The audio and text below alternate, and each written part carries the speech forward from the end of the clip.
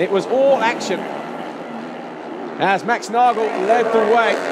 Bobryshev was in second, Cairoli was third. He had a moment that he would rather forget as he tried to pass the Russian.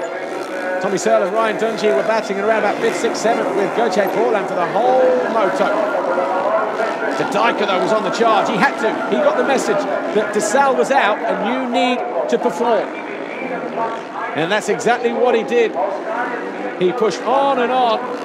Cairoli, though, was up front when he made this move on Max Nagel at about the midpoint of the race, pushing the German back into second. And at that stage, Italy still were in a chance of winning the overall classification. Cairoli won the race, De Dijker was second, Bobryshev was third.